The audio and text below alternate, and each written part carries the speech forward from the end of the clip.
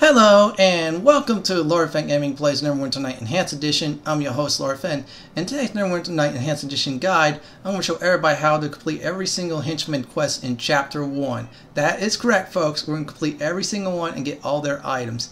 As always, like, comment, and subscribe to my channel for more Neverwinter Nights content like this. And do not forget to hit the notification bell so you'll be updated on my content. So you're asking, why should I do all the work and waste time and money? Here's the thing, they all upgrade in Chapter 2 and Chapter 3, and the stats are pretty good. For instance, Linu's pendant right here has Dexterity +1 and Dark Vision for those who can't see in the dark. Finally, is Grimgraw has Spell Resistance 10 and Constitution +1. Now, Boddyknock has Charisma +1 and Health Regeneration +1, which is good. Daelan right here has Immunity to Fear and Strength +1. And Tomi has Open, Lock, and Disarm Trap +1 and Dexterity, which is good too on the Dexterity. And finally, Sharywn right here has Perform +1, Persuade +1, and Charisma +1.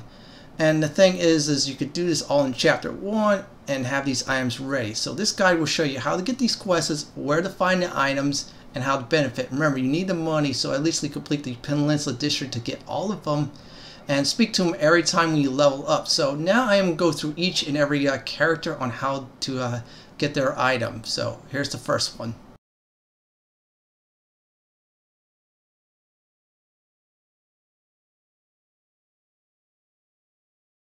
The first one up is Tomi. Yeah, the halfling rogue. He is in the Temple tier when you actually start Chapter 1. He's one of the first henchmen you'll actually have an option to get. Like I said before, you need to speak with them, then persuade them to join your party for less money. If not, well, you have to join for that amount he wants. Still, you need to talk to him every time you level up, and then eventually he does need an item. So I'm going to give everybody that location, that item right now.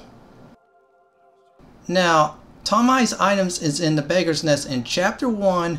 When you go inside this building right here to look for Aldo's worker Hector right here, all you need to do is go back here towards this bookshelf right here. Go check the bookshelf out and grab this note right here. This will be the item you need to give to Tomi. So what we're going to do right now is do that exactly. Later on, when you get through Tomi's story, he'll give you a update on the quest to look for that item. Well, I already did show you the item. All you need to do is speak with them and turn in that said item. We're going to do that now. See right there, we just turn that in. Once you do turn that in, you will get Tomi's ring. This is upgradable in Chapter 2 and in Chapter 3 when you do his other quests in those respective chapters. That is it for now for Tomi the Rogue.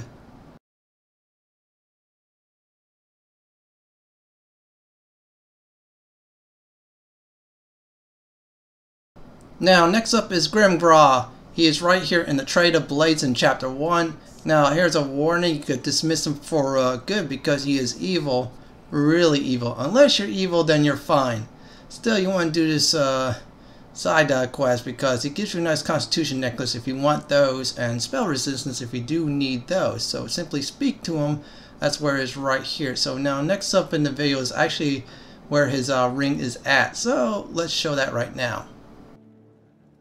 Now, inside No Man's Land, this one is very simple to find. It's in an unmarked building, so what I'm going to do right now is actually show you it. Once you get inside this unmarked building up ahead, you need to take out resistance and then destroy this desk or lockpick it. Once you do that, then simply loot up the pile or the desk itself, and a silver ring will be there. This will be a different looking ring than you see in the game right here. See, this is a silver ring you need to give to Grimgraw right here. That's a silver ring. See right there, it's unique looking. So now next up we'll actually show you the turn-in step.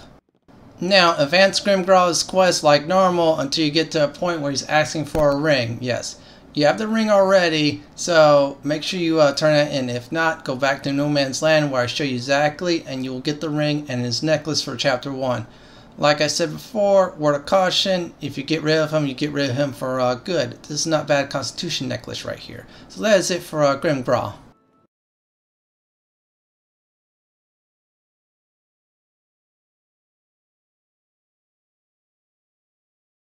Now next up is Boddyknock right here. This is where you get him in the Trade of Blades, same as most of the henchmen except for Tomi. So simply talk to him. Like I said before, every time you level up, talk to Boddyknock. and eventually he'll give you his quest. So now let's talk about his item, which is really easy to get. Inside the Baker's Nest, where the zombies are, you need to go to Shrill's Bakery. It is exactly right here. There's a sign right here. Once you clear the zombies out, loot the baker's body. That is it right there. That's the recipe that Boddyknock needs. Real simple to get, really easy to get, and early on too, I might add. Once you get the recipe, and after you talk to him in between levels, he'll give you a quest to get the recipe. Now, if you already got the recipe, this is very simple. Just finish talking to him, and then what happens is you just simply turn it in. This is really simple, really easy to do. Like I said before, since it is inside the Baker's Nest. So I'm going to turn this in right now, and we're going to get the ring from him. Like I said, it's a pretty good ring since it has health regeneration and charisma +1. So that is it for Boddyknock Chapter 1.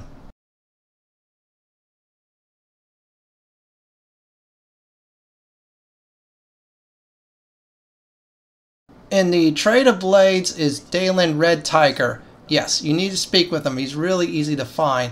As I said before, you just need to speak to him every time you level up so you advance his tail. And eventually he does need an item. So let's show everybody where that item is right now. In the Docks District, after getting past the Blood Sailors, just simply bash this chest up or open it up with a rogue or someone with lockpicks. Loot the contents right here, and Daelan's brooch is exactly right there. So that's Daelan's item. So now let's turn it into him right now. Now, after you get the brooch, speak to Daelan Red Tiger right here. Resume his tail, and then just turn it into him. Once you do turn in this brooch right here, you will get the necklace +1 of his. Yes, this is upgradable in Chapter 2 and 3 when you do more of his side quests. So that is it for Daelan right here.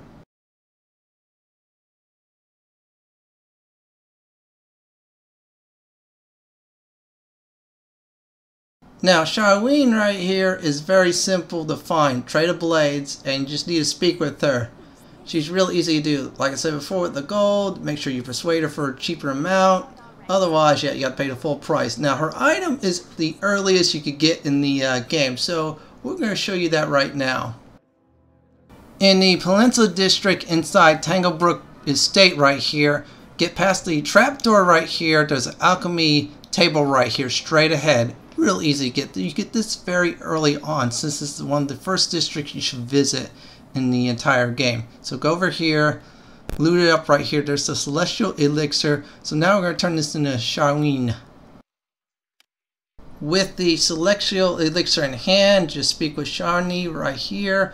Once you get this point in our personal tale right here, just simply turn in. This is really easy to do. Like I said before, you get this the earliest in the game. In fact, she's one of the first ones you actually get. So that is it for her. Let's get to the next person.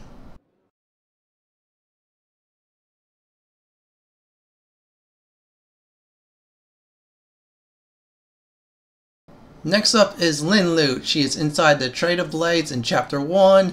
Just speak with her. If you have enough persuasion, you get her cheaper. If not, you got to pay the full price. She is very good cleric, by the way. Really good too. So now next up is her item for her quest. Inside Melodian Sanctum, inside his estate, which is at the Black Lake District, you could fight him and get it afterwards or beforehand. So go in this cabinet right here and loot up the silver chalice right here. After we are done with that, we're going to speak with Linu since she is close by and our companion. As I said before, when you progress further through her quest via leveling, you get to the point where she needs the chalice, and you have it. Just turn it in. It's really simple. There's your pendant of the elf right here that has all the henchmen in this chapter. When you complete all the henchmen tales, you get all their items for Chapter 1. That's all their items right there.